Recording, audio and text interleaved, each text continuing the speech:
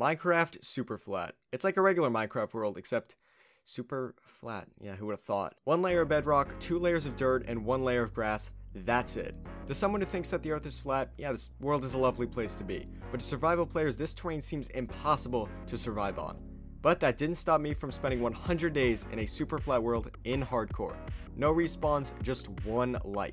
Can I live for these 100 days and achieve my goal of remaking a regular Minecraft world in super flat? Stay tuned, find out. And of course, Luke the Notable inspired this video, so his links to both his channel and series will be in the description below. Also, I'm trying out different content styles, so if you end up enjoying the video and want to see 200 days, then hit that like button and comment what you'd like to see next time. And I'm aiming for 5,000 subscribers by the end of 2021, but only subscribe if you feel like it, I won't force you. And without further ado, enjoy la video. Day 1, I spawned right next to a village, which was kinda lucky, since villages are going to be the only way that I get things that are in dirt or slime balls. I ransacked a home and got some taters, baguettes, and apples, along with 2 emeralds, in addition to the wood from the floor of the home and cobblestone from the outside. I also stole this farm's taters and seeds, since you can never have too much food, especially in hardcore, because without it, you die. I also found this church, which I decided to put my bed in. Who cares if it's haunted? I don't mind ghost villagers watching me sleep. In fact, it makes me kinda cozy. After getting situated in the haunted church, I raided the rest of the village and found a library. The librarian wanted to trade a Curse of Vanishing book, which is quite possibly the worst book in the game. That was reason enough to destroy his job so that I could employ somebody else. Remember, villagers, don't sell bad books or I'll completely make you unemployed. I also killed the neighborhood hunk. His name was Todd. I don't like Todds, which is why I killed Todd. I also needed iron for an axe, and Todd would become that iron axe. Hunks kill slimes, which are spawning every second, no matter day or nighttime. But ones named Todd need to be killed before they organize a revolution against me. There's a long history of that in my family. Don't ask questions about it. There was also a fletching table in the village, meaning that I could finally trade sticks for emeralds. Fletching tables need flint to make, and since I couldn't get any gravel in my flat world, I need to break every single workstation that I saw. I also destroyed Todd's friend, Thod.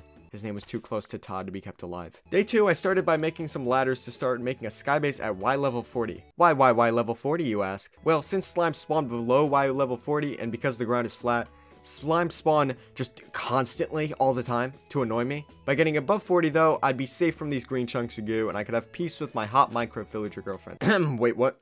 Who said that? Getting to the sky was quick and I set up a mini platform to expand my territory. Since there are so many slimes outside on the hunt for a handsome boy like me though, I need to collect dirt that is under my home. Thank goodness the world has 3 layers of dirt for me to mine, because if there was only 2, then I'd be dead to the slimes. Day 3, I was expanding my dirt mine. I wanted to expand my skybase to invoke fear in villagers below, and you guessed it, people named Todd. Sorry to everyone named Todd, I just don't like that name. Comment frick Todd and I'll heart your comment. Okay, I'll stop complaining about Todd. Anyways, moving on from my rant of names, I expanded my dirt platform with the dirt that I mined and made a nice plot of land. Then I traveled to the surface to visit a neighboring village. I was hoping to find more loot for me to ransack. This village also had a library, which I destroyed instantly. I'm not book smart, I just have a lot of books. It also had this leather thing, which was exciting because it gave me baguettes and leather pants. No longer naked, baby! Days 4 to 7, I spent nomading other villages around mine. I was really looking for a blacksmith so that I could get diamonds or obsidian to make a nether portal, but I was not shying away from the smooth stone. Stuff is beautiful, I'm not leaving it. This village hunk was massacring a village of slimes, and his name was George, so, you know, I let him live. 2 blacksmiths? Have I won the village lottery? That was cringe. I was hoping for good loot, though, and I luckily got a diamond and iron pants from 1 blacksmith. I also got lava for the first time, and the other blacksmith was complete garbage. Not surprised. The next village I found had another blacksmith, and wow, what a shock.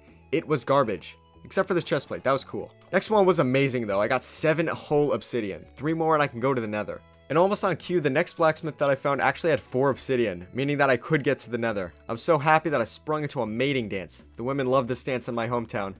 No women here though. Days 8 to 9, I wanted to get to the nether as fast as possible. I couldn't get flint for a flint and steel though, so I had to use the lava and a wood block to light it. This process took not 1, but 2 whole days to complete. The wood just wouldn't catch fire even if I shot that thing with a volcano. But eventually the portal was lit and I could finally get to the nether.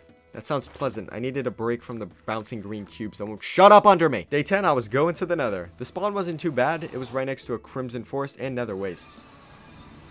I explored minimally, but I stopped to get quartz and nether gold ore. It wasn't possible to get that stuff in the overworld, so I needed to get a solid amount of it here. I also got crimson longs, as I wanted to use them in my home later on. Yo, give me the goods, will you, big boy? Fire res? Yeah, he can live. There was also Soul Sand Valley nearby, so I grabbed some calcium blocks for my strong bones and the meal of the bone.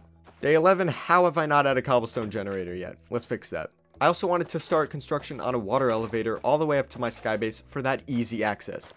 Or at least faster than the stupid ladder. Thing is slower than a snail on opposite steroids. This was a long process. I needed to have source blocks for the column to work, meaning that I had to place each and every water block one at a time. I'd rather watch paint dry than do this process again. It was torture. I could have just used kelp to get the source blocks, but guess who wasn't showing up? This idiot. And his dumb llamas that spit on your face every second. Yes, his prices are hot trash, but I'm damn near desperate for anything at this point. Day 12, I had 2 people eager to use the unfinished elevator, but luckily I placed the last source block and we already had 2 villagers up in the Sky Hotel. Saved me a lot of time, otherwise I would have had to toss up stacks of baguettes to get them up there. The villagers up there loved it so much that they even brought a friend. And yeah, the saying is true, I will never see 3 pretty best friends. These guys are ugly. Mirrors shatter when they look at their reflection, I swear. I also brought up all the junk from my haunted church, and may I just say that this bubble elevator is just magnificent. It's just so speedy, I love it. Day 13, I was getting absolutely assaulted by slimes. Like, bro, chill out a little bit. Let me know what mob you think is the most annoying in the comments, but for me, it is these dang slimes. These things just bounce until the end of time and just hit you with their body mass. I also set up a hotel in my haunted church so that at night, all villagers would come to stay, and I could send them up the water elevator. It's the hotel's gift to you, drowning you. It's fun. I mined dirt under my house for a while, and when I came back to the surface, some guy actually decided to check into my hotel. Probably because I took his bed and put it there, but I mean, it works. Day 14, I started plotting out my home and expanding my skybase with the dirt I got the previous night. I wanted to make a home similar to the ones that the villages had on the surface, so I used oak logs and cobblestone. Yeah, that's a lie. Those were just the only blocks that I had on hand. Would have used spruce wood if the wandering turd and his spitmobiles showed up on time. I did have some crimson logs in my chest though, so I decided to use them in the build, and honestly, I think it looks kind of nice. Also, these villagers were thirstier than I thought and started reproducing at like 4 p.m. on a Sunday. These dudes are wild. You just give them some baguettes and they make children.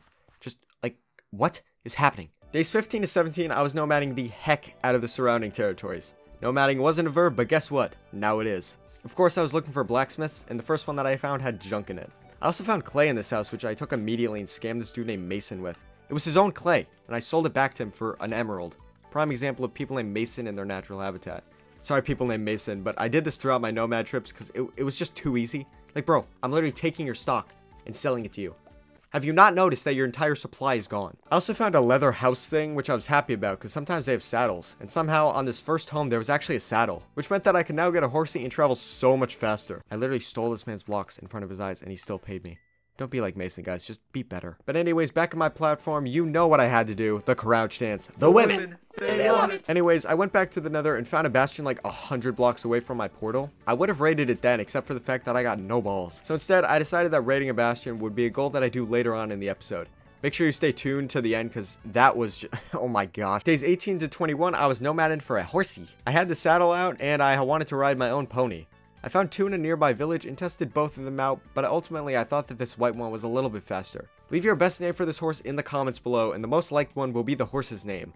I'm leaning towards Kog, but if you have a better suggestion, feel free to let me know in the comments. I took this thing for a ride and holy smokes, this boy was speedy. At least compared to my stumpy legs, I was like a sloth in comparison. I continued ransacking everything that I saw, whether it was chests, bookshelves, workstations, clay so that I could scam Mason, even this blacksmith chest, and this thing was practically crafted of garbage. But after riding my horsey back home, I spent the night building up my humble abode by making both the floor and expanding my skybase with some extra dirt that I had in my chest. Day 22 was the day of the J'ai presque fait caca mon pantalon. You'll need to Google translate that to figure out what it means. I forgot to light up the area under my skybase and unexpected Karens had arrived at my hotel. I was getting cornered by slimes, creepers, skeletons, my math teacher, everyone. I was more scared of my math teacher than the mobs, to be honest with you. When the creeper did blow up, it only made more slimes, which was great, but I took it like a man. Oh, no, I paused the game. Yeah, that I did. Don't blow up. Oh man, come on. Our guy really cannot catch a break on Superflat, can he? Day 23, I was noticing a weird issue with the original 3 residents of my Sky Hotel. All the other villagers were like, okay, but these ones were dumber than a table. They continuously tried to get down the water elevator, even though there were tons of beds nearby.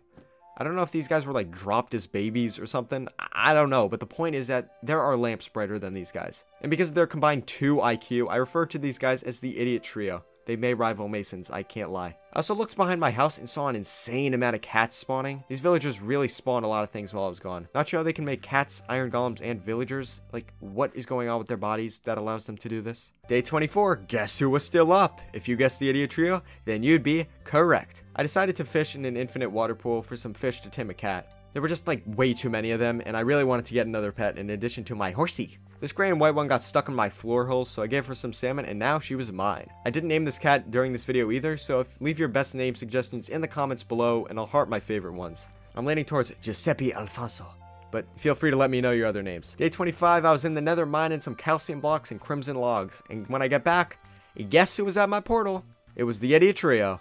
And they were bullying my cat by pushing him all over the place and staring down for every last fish he got. My defenseless cat was in his thoughts when he was being bullied, but this was the last straw for me. You could mess with me all you want, but as soon as you touch my cat, I'ma clap your cheeks so hard they start an earthquake. So that night, while my 2+ IQ villagers slept, I murdered the idiot trio. Luckily, they meet at the same spot each night, and also my platform isn't big, so it didn't take long to find them and kill them. I thought about leaving this one since he seemed to not like getting axed in the cranium, but he headed back to the water elevator and I smacked his bald head until he died. Nobody saw anything, right?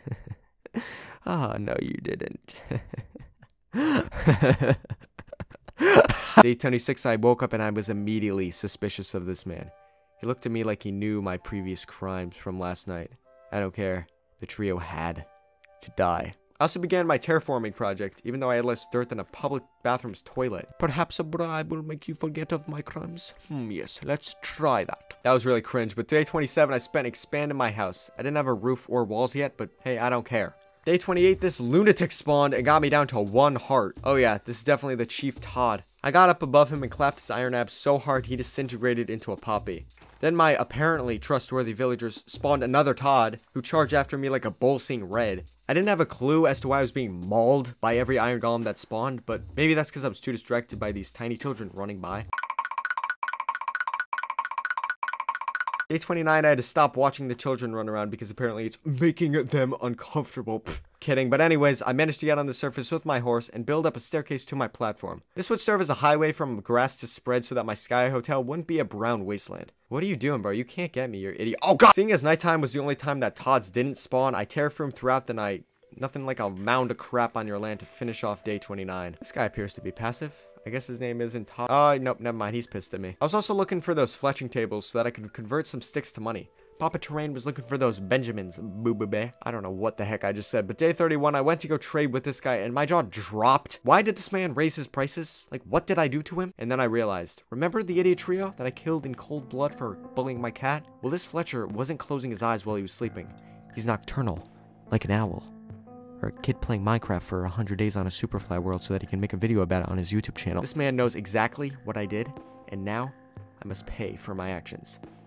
Actually, I have to pay with 12 more sticks to trade, but oh well, I still need money. Hopefully by getting other villagers to become Fletchers, they'll have normal prices, like this guy. Oh god damn. I decided to trap this neighborhood hunk rather than kill him. His name is Andy, and he may be an aggressive idiot right now, but hey, he's our idiot. Side note, it's Andy's birthday today, so please wish him a happy birthday in the comments before he murders me. Day 32, I planted a bunch of carrots and forgot to stop recording, so here's a clip of me watching something.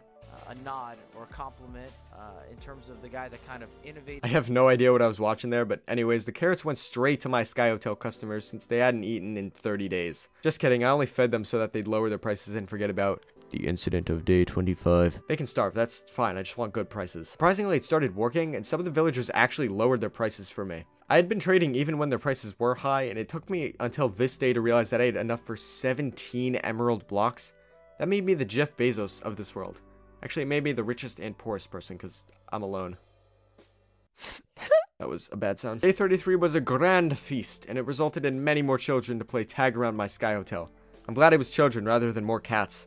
Or Todds. I also ventured away from my platform to steal other men's beds. My customers need the finest memory foam in all of the land, and I'm making sure that they get it. Also, you know what I had to do. Thanks for the free cash, Mason, you dumbo. Day 34, I returned from my bed nomad and realized that I had an alarming amount of these mattresses. Like, dear God, this place looks like a trampoline park. And surely enough, my Great Carrot Handouts initiative was going great, and the residents were warming up to me and lowering their prices. Yeah, this is a concerning amount of beds. It's looking like an outdoor key at this point. Days 35 to 37, I was ransacking the heck out of everything in the surrounding area, including that sweet smooth stone.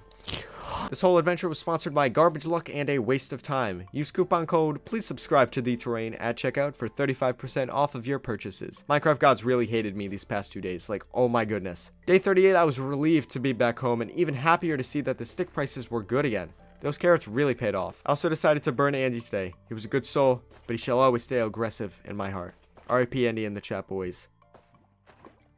Luckily, the next tonic that spawned was chill too, and his name was Warge Joshington. Yep, that's him. Good old Warge. For the rest of the day, I plotted out a mini pond that I wanted to build. I wanted to change the scenery from my brown land, and a pond just kind of felt right. Day 39, I managed to finish the big hole and flooded that bad boy up with water. In the end, it looked like this. Yep, definitely a pond. You can tell because there's water in a hole. Yep, that's a pond. Nothing happened that morning. R.I.P. Warge Joshington. Day 40, the beds were being loaded with newcomers. Like I said, these villagers were reproducing at record speed. I'm not sure what their family tree is at this point, but I'm guessing it looks something like this. Moving on from the mutant family tree, I did a lot of terraforming around the pond today, and it was still looking super ugly without grass up here, but it was looking a little bit better. Day 41, I woke up and chose violence. I must have realized that overpopulation was happening, and I needed to burn people. Also, I mined dirt. Interesting gameplay, I know. Day 42, I was out in the nether to find ancient debris. I didn't have a diamond pickaxe, and I was only mining in a straight line, so the chance that I was about to find some was super slim. And yeah, unsurprisingly, I didn't find it. Wait, what? I actually found a piece? Okay. Not complaining. Days 43 to 44, no surprise, I was looking for diamonds to make that pickaxe to mine that ancient debris. You can only find diamonds in blacksmiths, so I had to travel far and wide to get at least 3 diamonds to make a pickaxe. Unfortunately, like my last nomad trips, these blacksmiths were crafted of trash. I did get quite a bit of obsidian, but it's not like I'm gonna need that anymore, so I don't care. Game, if you do not give me at least 3 diamonds in this chest, I swear to God, I am burning down this entire village to the ground and summoning Herobrine on these natives. Please. The village has been destroyed. Day 46, I was back home and diamondless. I also had to burn this hunk. He was nice, but I wanted iron. R.I.P. Jamis Tefferson.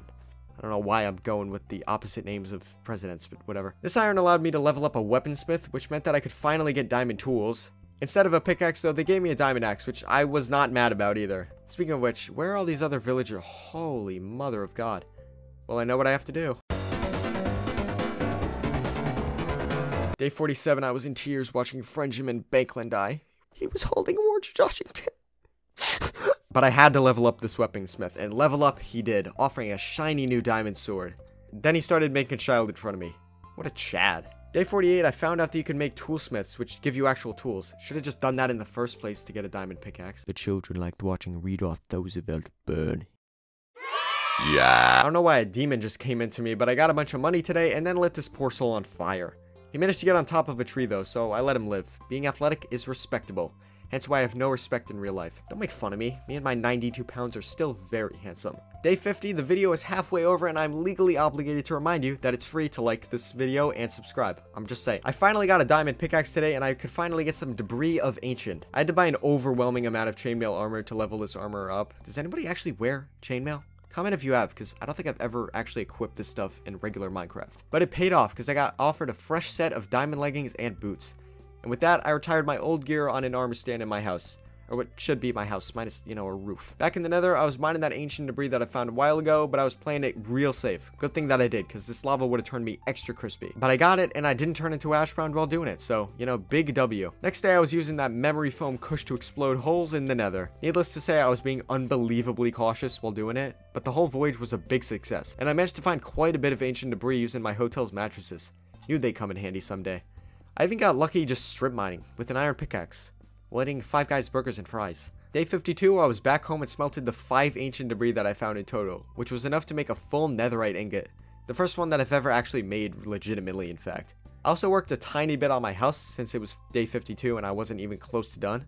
Also, has this dude been stuck in a tree this whole series? Villager in the tree, what will he do? Sorry for the cringe there. I tried to get a mending villager today, which I thought would be a lot easier, but these guys just wouldn't become a librarian. This guy eventually did though, and on my first trade, I got a mending book for 10 emeralds. Does this game hate me or love me? I just can't tell. Needless to say, I locked his trades immediately, and it seemed illegal to be getting that book for 10 emeralds. Day 53, my skinny homeboy was carrying around a grass block, so I smacked him until he dropped it on the ground. With this grass block, my platform can finally turn green. Only took 53 days. I also started construction on a villager trading hall for my 3 important merchants and 20 useless ones. Of course, I used smooth stone for this bad boy, because the best villagers deserve the best block. Actually, the best block is spruce wood, but the wandering Tartar and his mucus animals won't show up. Are they like lost? In a super flat world, I think that'd be a little hard since there's only flat land and my base sticks out like a sore thumb, but okay. Anyways, I found out how to craft andesite and started putting it around my base to texture stone, and I really like how it's turning out. Day 54, I was tearing down a staircase I made a while ago to move it closer to the door.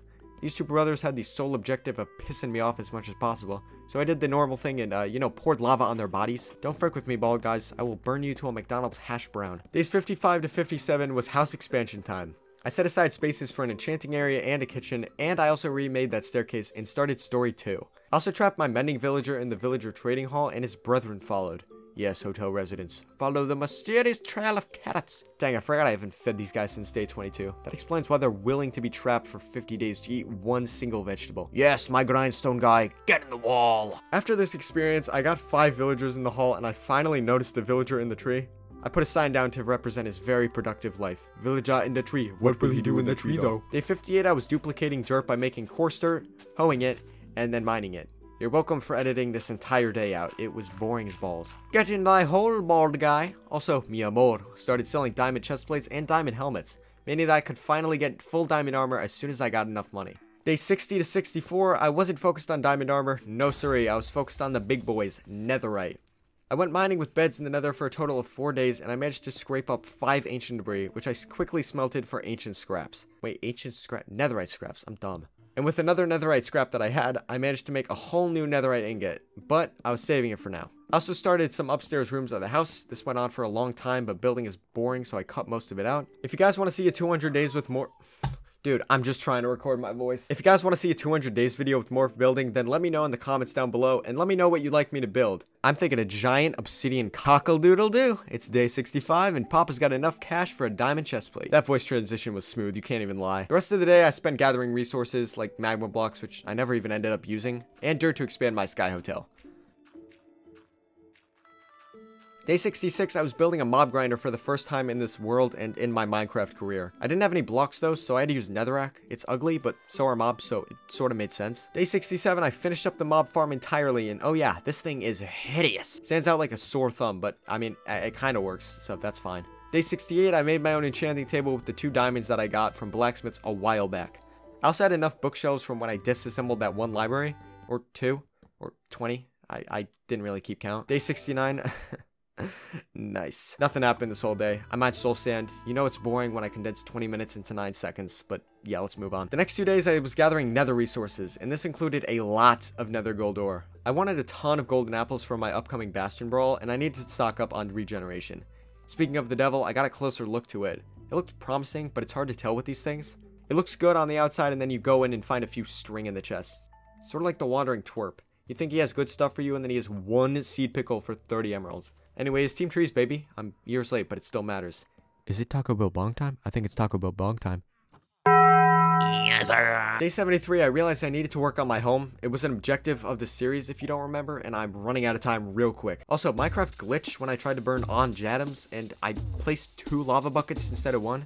This is fine. Everything is a-okay. I got this under control. Not a big deal.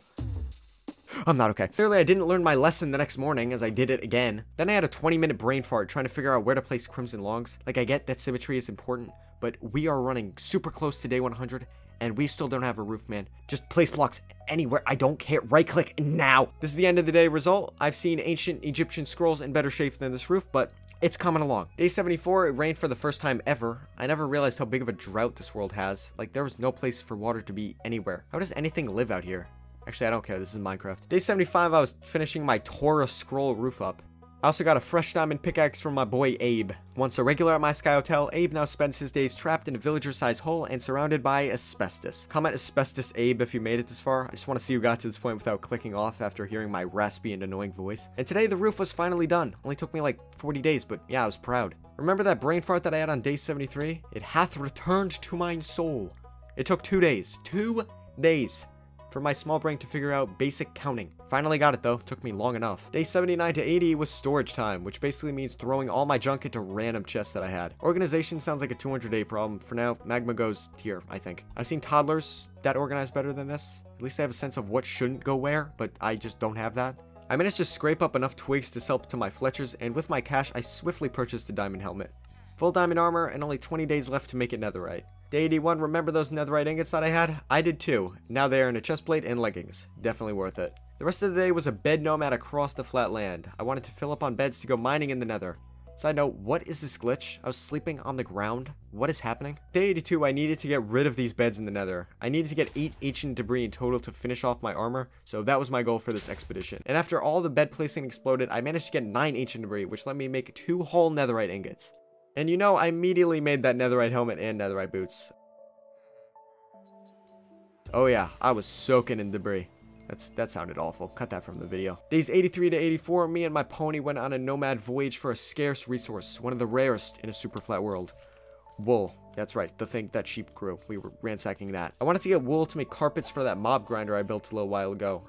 I'm not sure why, but it was just absolute garbage, so I thought that placing carpets would help. It did not. Not at all. I also enchanted my netherite chestplate with Unbreaking 3 and Protection 4. Not too shabby. I wanted to enchant my other gear, but my cleric wasn't selling any more lapis. He said no siree, and those powerful words were enough to turn me away. So instead, for the rest of the day, I fished in my pond. I hadn't done anything with my pond, and my cat hadn't eaten in a literal lifetime, so I thought she could use a snack. 85 of these men were exchanging drugs behind my house. I left them off with a warning. Do it again, and I push you off the Sky Hotel. The mob farm was also bustling with monsters, and my math teacher decided to stop by, and she dropped sugar. Turns out sugar is overpowered in Superflat, but I just didn't even care. My netherite helmet got fire protection and unbreaking too, which made me feel very powerful. Day 86, I managed to get a silk touch trade for 19 emeralds. I locked it in as soon as I could because I really wanted to get a silk touch pickaxe soon for new blocks. I also retired my prized diamond pickaxe. It served me well for a very long time, but it was time to get a new pickaxe. I wanted to make my new pickaxe silk touch, but of course the first enchant that I get is Fortune 3. Great.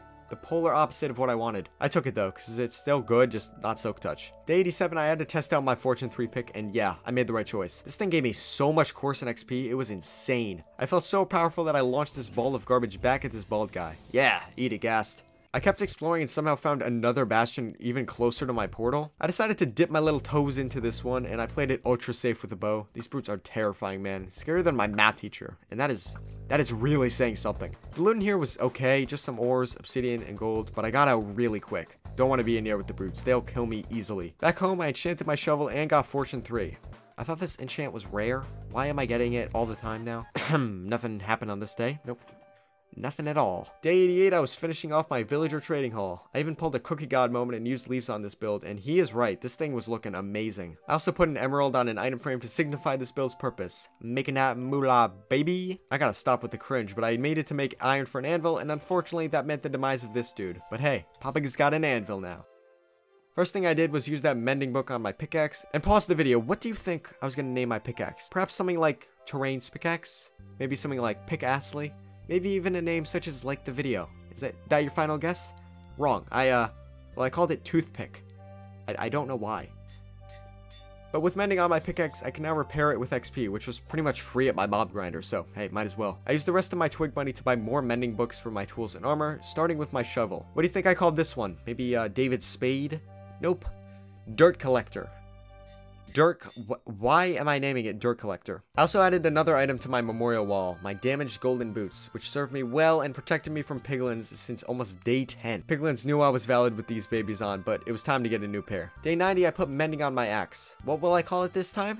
Maybe something like pickaxe minus pick? Maybe axe deodorant? Wrong. I actually called it something that you should definitely do right now. This way it's a constant reminder for you to do it. Day 91, it was time to test out the Efficiency 5 shovel for the first time, and oh my goodness, this boy was speeding. Much easier than mining with a stone shovel, that's for sure. Can't believe I didn't get a diamond shovel earlier. This makes dirt mining like ASMR, whereas mining with a stone shovel was like listening to teeth grind. With all this dirt, I decided to expand my pond a little bit. Completely forgot about this area, I won't lie, but I wanted to make it look presentable for my 100 days finale. And I went all out with the terraforming on this one. Definitely my favorite part of the compound so far, without a doubt. Day 92, it was time to get that Silk Touch pickaxe that I've been wanting. What do you think I named it? Silky Smooth? Silk Touch Milk Clutch? Perhaps just Iron Pickaxe? All wrong. Correct answer is Silky Smooth Hair and Body Wash. Why am I naming it that? Day 93, I returned to the haunted church to grab its windows for my Sky Hotel.